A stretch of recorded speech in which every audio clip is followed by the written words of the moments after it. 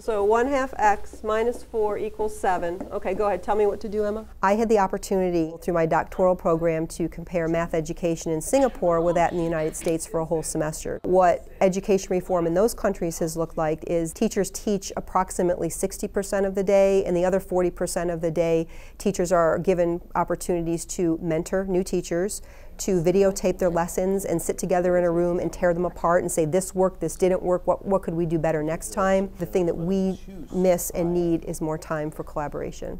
Okay, you ready? So Miss Foz, how's it going? It's going good. How's it going with you? Well, it's going pretty good. You know, kind of getting back in the swing of things after break. You know, I had a great vacation. How about you? I did too. I had a great vacation. We didn't go anywhere, so it was I was nice. the 2008 Nebraska Teacher of the Year. I think it was a combination of things that helped me become an excellent teacher. First of all, it was time and experience, administrators who believed in me, who let me lead in different positions in the school, who believe in a teacher-leader model. The opportunity to make mistakes. I feel very comfortable when an administrator comes and observes me because I know that if I screw up because I'm brave enough to try something I've never tried before, that's going to be encouraged and that's okay. This morning Kelsey said to me, "How are you, Miss Shlieder? Are you having a good day?"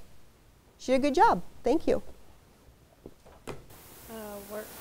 Work, yep. Where do you work? What do you do to keep busy? Ready?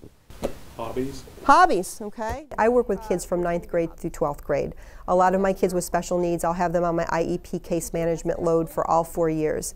And from the day they step foot in my room in 9th grade, I'm always thinking about the day that they walk out when they graduate in 12th grade. And it's my job to prepare them to be socially independent, to be, you know, functionally job-wise independent. If they're going to college, to be prepared for college. We do have kids coming to school with lots of different needs, and sometimes they're quite staggering. Kids who are homeless, kids who are drug addicted, kids who have drug addicted parents. So obviously those are challenges too. When I see them out in the community and they're independent, they're not in jail, they're earning their own living, they're not on public assistance, all those things give me sources of satisfaction.